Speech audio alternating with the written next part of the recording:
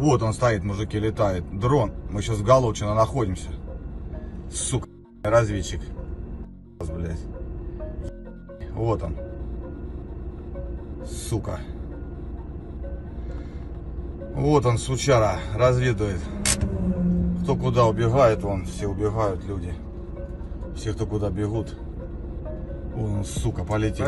Пошел. Бах, все. Военных пацанов, он, блядь. Сука, блядь. Надо подъехать, пацанам, поможем, блядь, чтобы живые были. Поехали.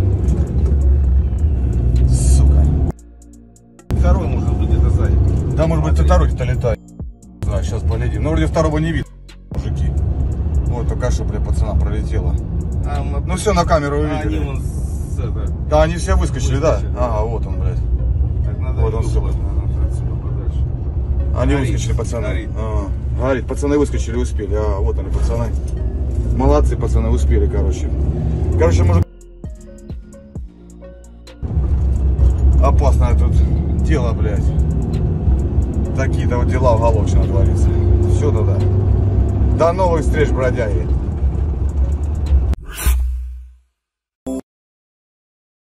Putin missed his chance to crush Ukraine before US elections. Putin may have missed an opportunity to score a decisive military victory at the front before the presidential election in the United States. Francis Deanley writes about this in an article for The Telegraph. He recalled President Joe Biden's speech on the anniversary of D-Day, in which he linked the war in Ukraine with the sacrifice his compatriots made 80 years ago, as well as permission to use American weapons on Russian territory. Ukraine recently struck the command center in Belgorod, Russian ships in the port of Taganrog, and, in its most symbolic triumph, one of the Kremlin's most modern and expensive aircraft, the Su-57 fighter.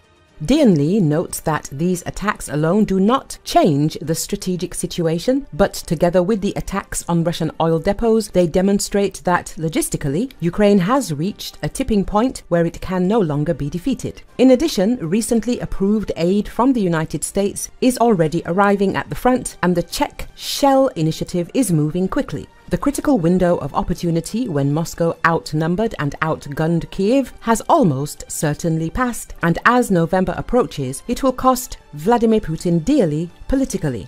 His goal was to carry out a significant invasion of Ukraine before America went to the polls, and putting Biden in an awkward position and obliging whoever wins the White House to force Kyiv into peace talks, he added. According to the journalist, it is worth re-evaluating the period that followed the Ukrainian counter-offensive which failed. It should now be seen as a highly effective defense and a potentially decisive military victory. Let us recall that Washington has long resisted Ukraine's requests to allow American weapons to be used on Russian territory. They announced the lifting of this ban after more than 10 NATO countries supported the right of Ukrainians to defend themselves in this way. After this, a number of successful attacks on the positions of the occupiers on Russian territory were reported. The mayor of Kharkiv, Igor Terekhov, said that this helped reduce the intensity of shelling in the city.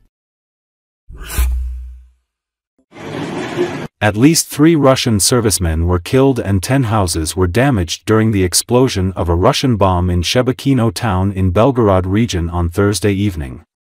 According to Ukrainian telegram channels, ammunition to Solntsepyok TOS belonging to Russian troops exploded, causing the large-scale destruction. Earlier, it was reported that the explosion was caused by Russian troops accidentally dropping KAB laser-guided bomb on the town. Video footages shared in Telegram app show the site of destruction, smoke emerging from the city, as well as rescuers working in the area of destruction. Russian media reported the blast, but there have been no official comments from Kremlin about the incident yet.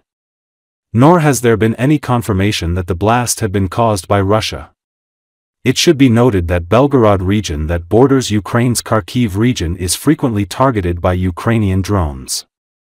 In the latest of such attacks in early May, 6 people were killed and 35 others were injured. The past 6 months have seen increased Ukrainian drone attacks on Russian territory. These attacks have predominantly been focused on Russia's energy infrastructure and oil plants, as Ukraine believes Western sanctions on Russia's oil and gas industry have proven ineffective. Ukraine also says the long-range attacks on Russian territory are in response to Kremlin's targeting Ukraine's civilian infrastructure and energy grids that have left millions of people without electricity and heating.